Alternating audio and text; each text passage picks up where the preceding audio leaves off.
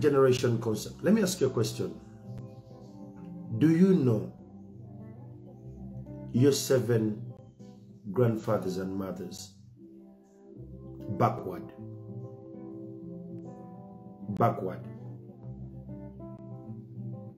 Omanyi bajjajjaabo ab'emirembe 7 emabega. That's the first question. Do you know them? Ng'ovudde mu kugamba nti manyi jjajja azaala jjajja wa jjajja wange. Taken trouble to know the 7 generations behind you.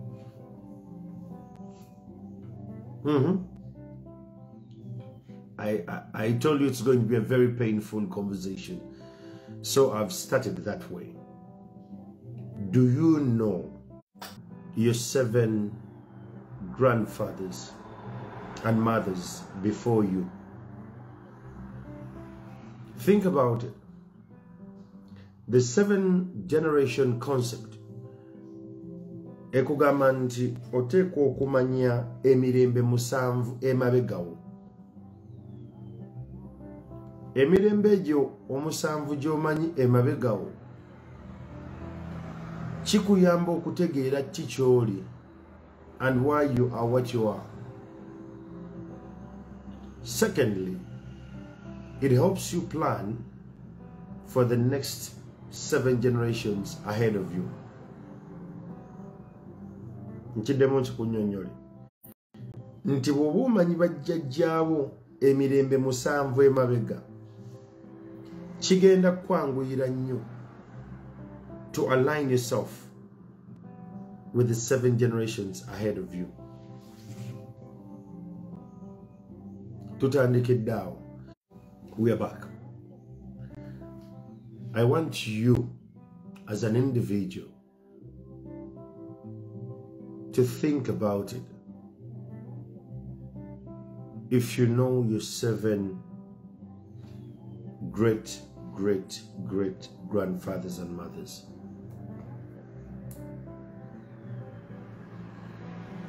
that is the problem. The reason why sometimes we don't know what we are and who we are, we don't even know the generations we have behind us. Do you know why we don't know them? Do you know why we don't care to equally know them? They left nothing.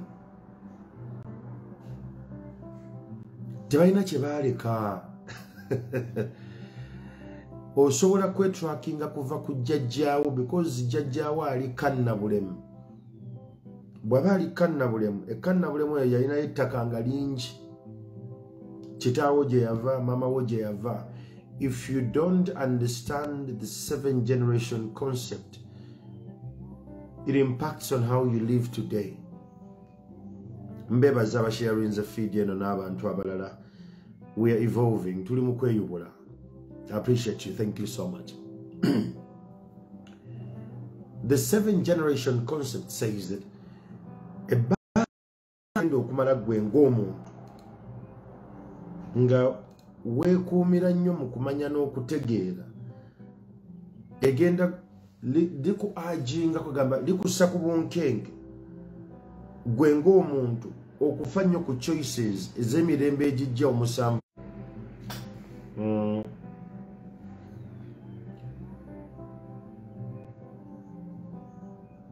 Bw'obanga jjajjaawo manyi omu yekka,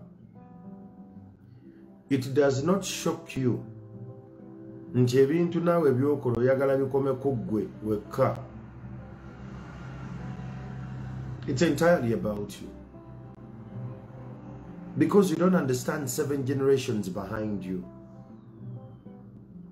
Bw'oba okola, ng'okola mu bank, ng'okola mu mu business ez'enjawulo,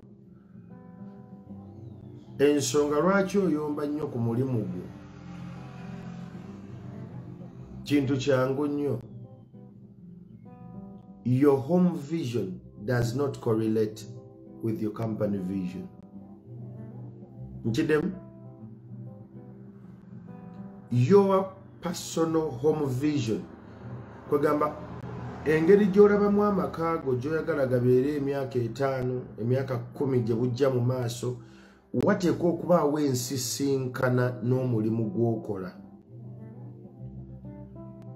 Kampuni gy'okoleramu abali mu corporate entities ng'ebaddewo okumala emyaka nga 6 bucks stancha tebaddewo emyaka ameka,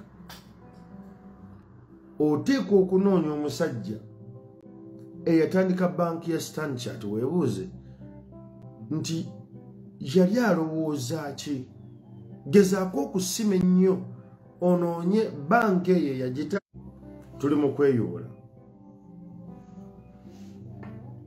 eyatandikawo banki eyo emazeewo emyaka 2 emyaka 3 emyaka 4 emyaka 5 emyaka 12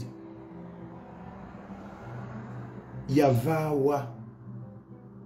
Era ogenda okusima asima ennyo nanoonyereza ku mukama wange Aga emirembe 7 emabega jjajja wa Aga yali omu ku basuubuzi abaali batala India ne Bungereza. And it's not shocking today that nkolera Aga It's not. Njagala wetunuulire wookera ku makya n'ogamba nti ngenda kukola n'ove waka. Vision, mission ey'omulimu gwo ekwatagana etya ne vision y'amaka go. Awe wali amaanyi. Kubanga ekikujja ewaka everyday n'ogamba kangende nkole, ekikujja ewaka everyday n'ogamba nti kantandika okugatta kino na kino, olina kyogoba. Naye ekyogoba bwe kiba nga tekigwa mu mirembe 7 tolina agency. Kwegamba byokola tolaba nti oteekwa okwanguyiriza, tolaba nti tolina budde. Gw'olaba nga akyalina obudde ennyo, because you don't understand the concept of the 7 generations. Ensonga lwaki ebintu ebimu bikyakulema ggwe ng'omuntu okutegeera kwo kuva ku jjajjaawo yekka, tekweyongerayo.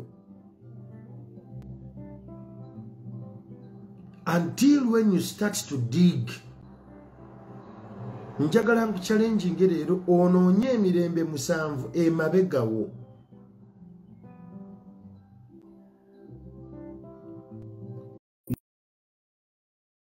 Even generations behind you. Olina okutandika okwezuula. I'm very grateful abantu abali mu groups zinebiri eya Hello John n'ey'omuntu wa wansi abasomye akatabo ke nabawadde, The Reality of Who You Are. Think about it. If you took time today, just time today, and you start to dig, ne bw'onoobuuza maama wo oba taata wo akuyambeko okutrackinga emirembe 5 emabega, agenda kutuuka awamu nga tasobola kutuuka.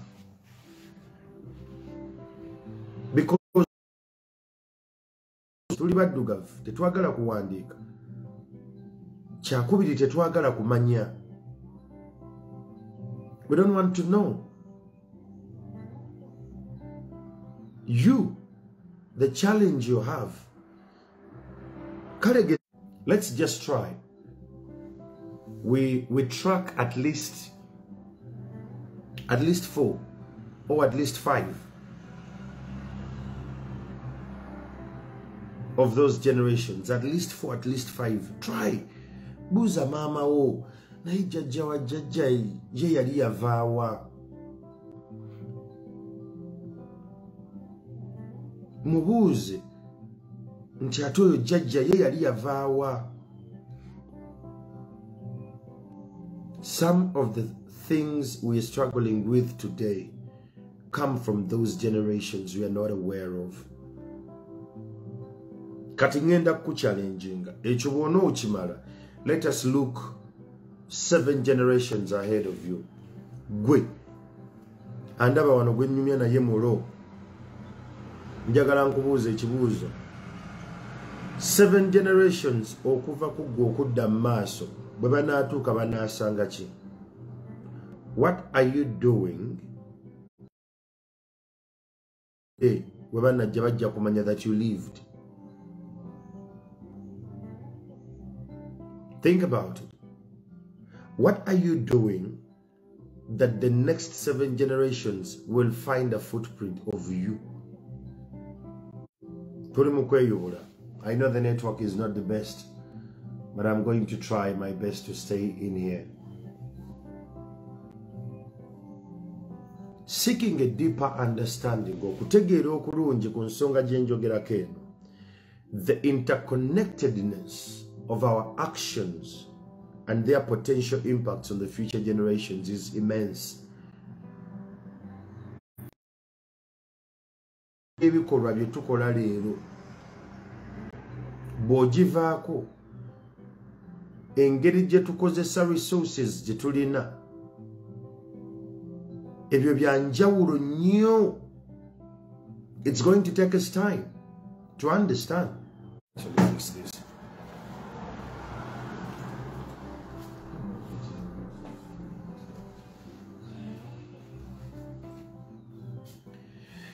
Well,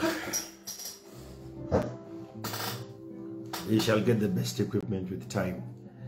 Anyhow, 7 generations from today, what are they going to find of you? Bagenda kusanga chi? Gwe, yes, you who is actually watching me this morning. My question for you is, what are they going to find? Will they even know that you existed? 7 generations from today. Will anyone who will walk the face of earth know that you were here, that Claire, you were here, that Bobby Diehard, you were here? Chichichi bagendo kusanga. Will you be traceable the next 7 generations after you? Will that be possible?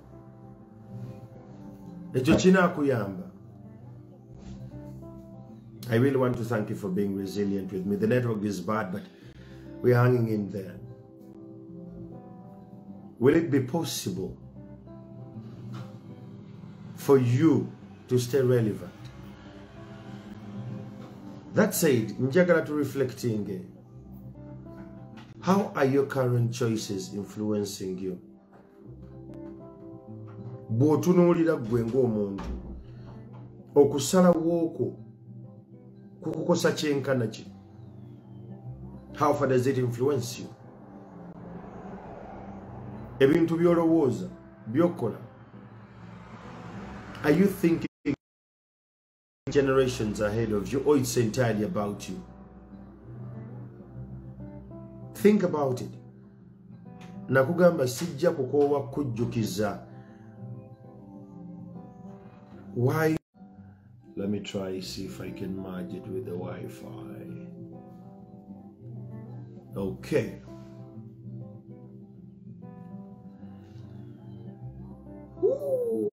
Okay, so Chenkubuza Mokwano, what is your connectivity with the future generation? 7 generations from today. Not 1, not 2, not 3, but 7 generations. Ekibuzo kyenkubuuziza, will you be traceable? Think about it. Okibuuze n'omuntu omulala. Will it be traceable? It's a painful question. Ensonga lwaki tufaanana nga bwe tufaanana leero, emirembe 7 emabega girina kye gyatukosa. The reason we are actually broke, some of us, and we're struggling with life, 7 generations ago, someone didn't make the right decision. Someone played in the decision. Someone played with time. Someone played with resources. And today we are paying. Somehow we are paying.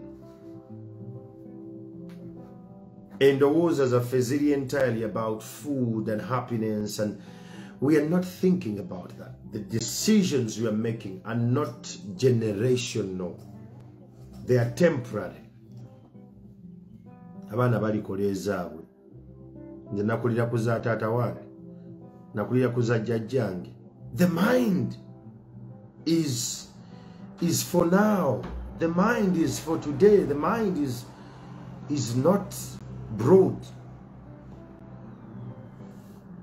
The question I ask you, my friend, interrogate yourself. Generation, what makes you relevant? Why should we talk about you as your great grandchildren that you lived the face of earth?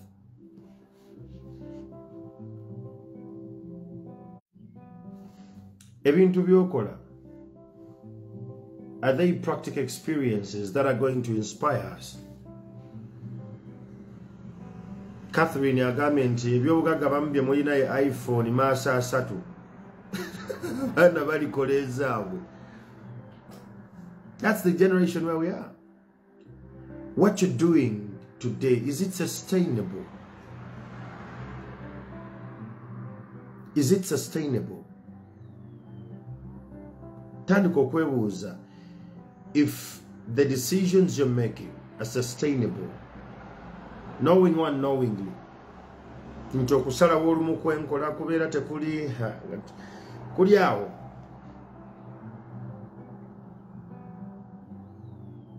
What potentials are you uncovering? Jjajja wa jjajjaawo kye yalina ekyamaanyi yalina ttaka.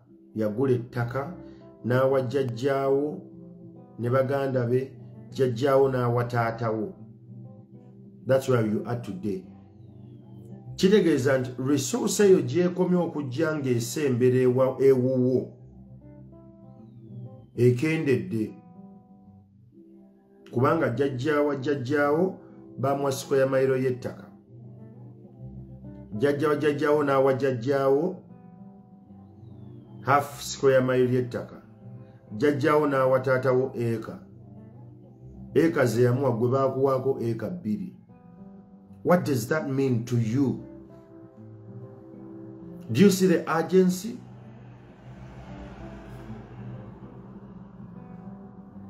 Otegedde nti olina okuddamu meeting emirembe giri 7 potential gye baalina. What are you writing that it will actually be found and they say zino ze notes za jjajja wa jjajja? We're in a digital age and era. Emirembe eginaddako egisinga gigenda kutusanga nnyo ku social media kuno. Biki byowandiika ku social media? Because they will find it. They will find it. Because the 4th industrial golden age of information etandise kumpi naffe. So when those chaps will be tracking ono content gwenjogera naawe leero bajja mulaba ng'obaalinga owa kaseti.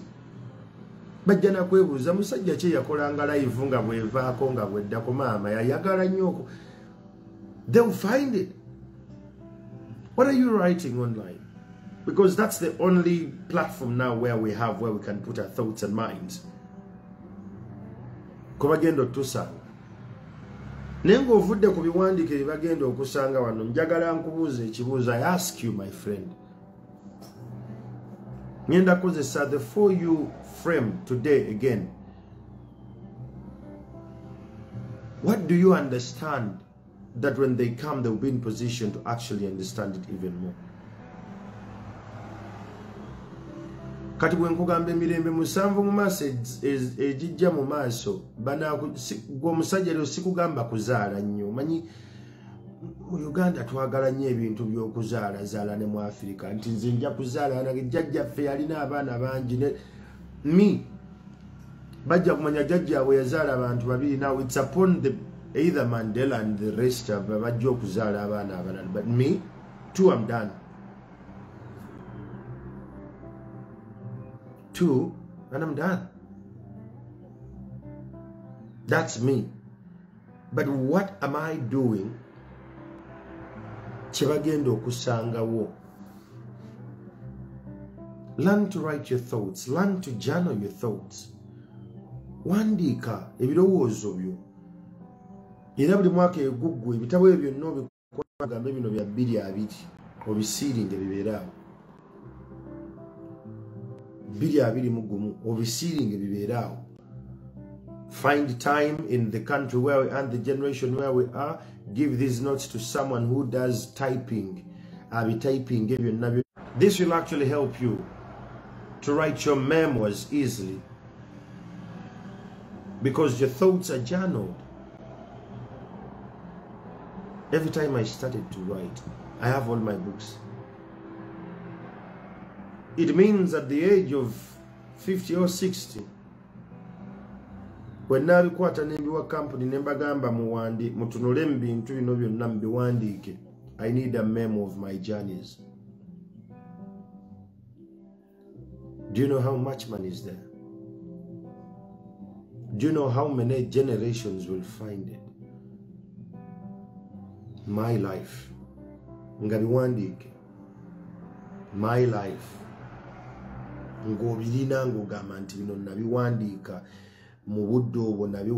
When I needed to understand.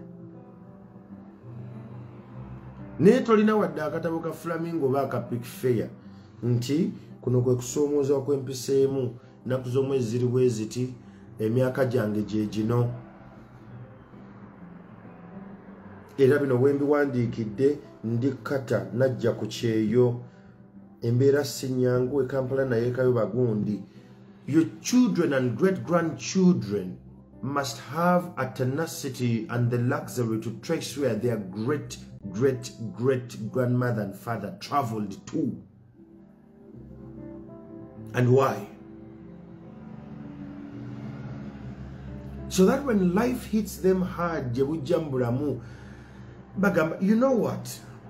I am going to Nejaja wange yavaako mu Uganda lumu waliwo ensiwo yatabuka ng'alaba takyakinyweza bulungi n'afulumamukko n'agenda n'akola.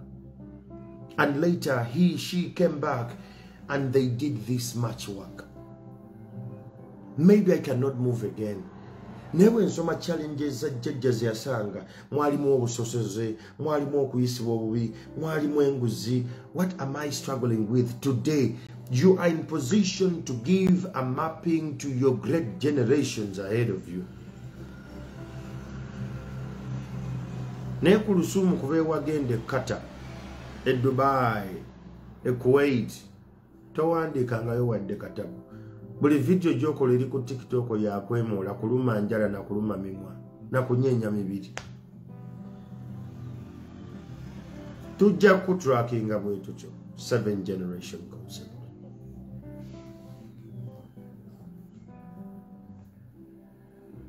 Think about it.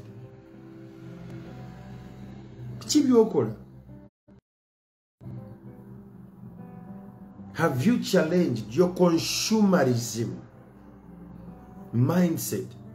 No time kokubaita sufficiency mindset. Consumerism yendowooza y'okubeera nga gwe buli kimu oyagala kirya buli. Kino nno kigenda kuchallenginga nti what kind of outdated thinking are you struggling to unlearn? Waliwo endowooza ze tulina leero naye nga nkadde. Kwegamba ziri expired nnyo. Ndowooza ki ezo? Ekyo njagala okyebuuze gwampuliriza. Until when you start to think about that. Today, saagala olowooza ebintu bingi nnyo gwe njagala weerowooza. Abantu abamu tugenda kuzaawa. Omanyi kye bayita okuzaawa? Okuzaawa, it means you lived, you didn't give birth, and you died. And we cannot trace your works, ever. Because when you die without children, then we share your properties with your family members. And when you die, after 10 years, we move on. We don't seem to remember that even there was the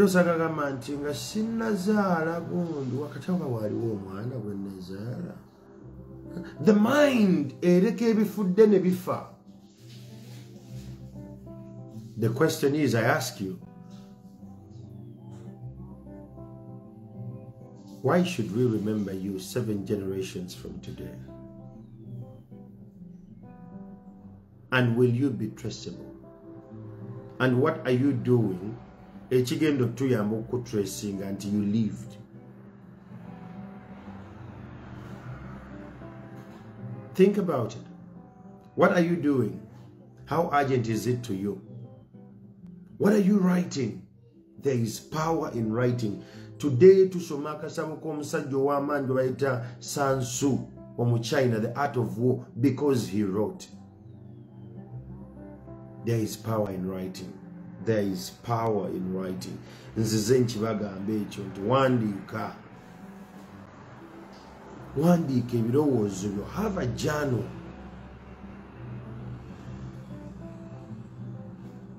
Write it. Say, these are my thoughts today.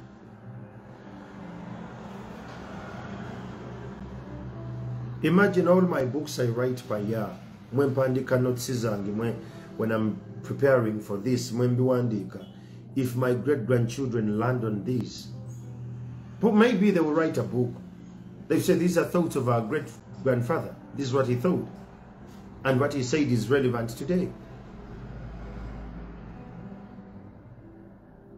I want you to take time and listen to a song by Paulo Cafero, baluyita Kampala Mukoti.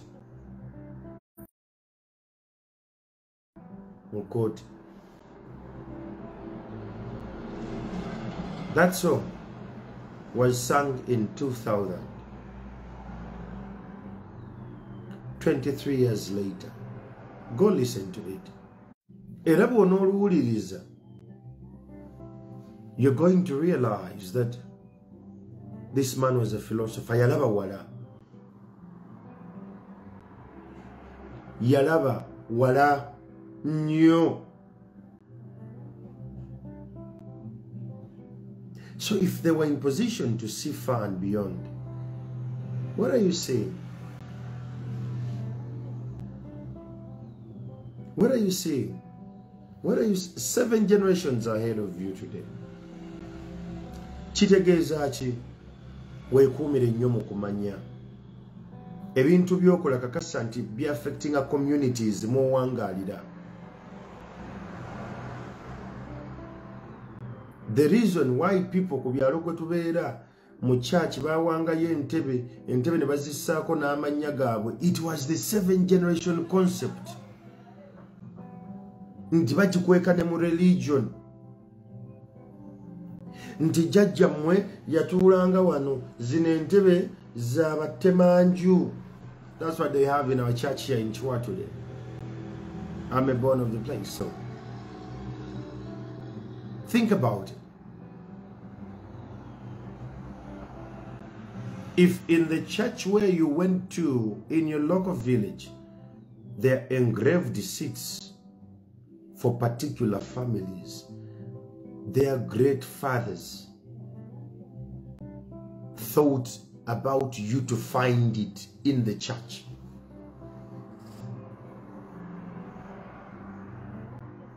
Nti awo battemanju be batuulawo ekyo kifo kyabwe jjajjaawe yagula entebe ezo ezasooka. And it's incumbent on you, the now generation, okugula entebe ezigenda replacing jjajja mwezi yalekako. The idea is the next generations find it prudent to be in church and pray. Ensonga lwaki jjajja mwe yawaayo ettaka eryo bazimbeko omuzikiti ogwo. He had a 7 generation concept at hand you never knew, and you've not known it up to today. Tobirowooza nkongere tubirowooza. Eroga bane jjajja yono ettaka lyagaba liri ku luguudo. You don't understand these things until when you're told. We may not be in position to buy seats in the church and give land to the mosque and the Sabbath to build a sanctuary. But what else are we doing for mankind and human race? What's your legacy? That's the question.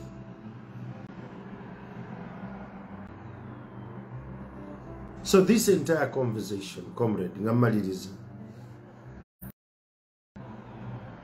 I want to empower you to maximize the present by considering the impact of your actions for the future generations. By understanding and learning,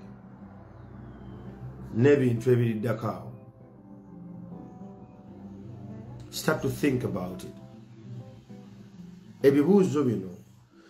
I know they are deep, but let them be your guiding questions towards taking a meaningful step to positively shape your life. Do you or don't you want to be traced 7 generations from today? What are you doing? Can we track you 7 generations from today?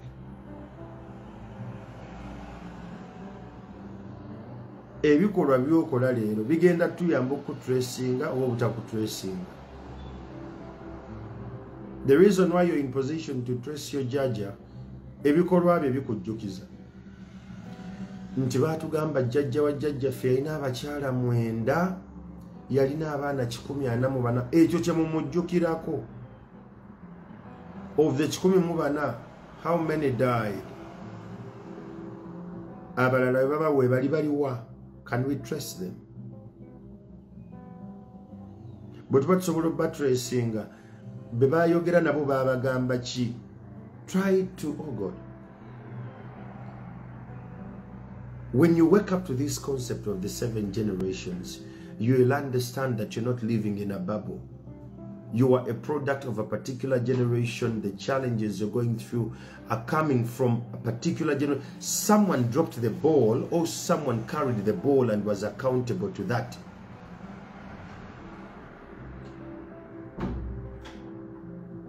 Seven generation concept. Nze Andrew Chamagero. Today is a Friday. Njagala okutegeeza. Tugenda mu weekend todiwuda sente. Tojaajamya sente. Toyonoona sente. Todiwuda sente. Tojaajamya sente.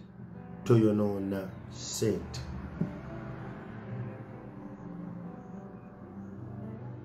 Nkukiririzaamu nnyo. Naye baako kyokola. Look at what you've actually done this entire week. What you wrote to do, did you execute it?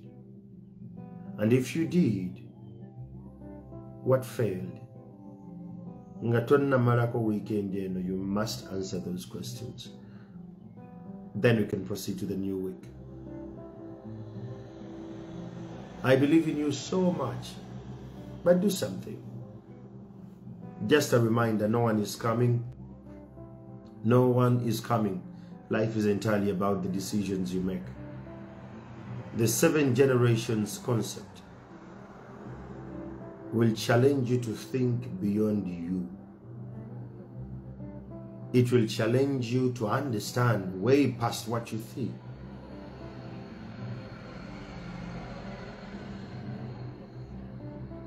Why should we remember you 7 generations from today?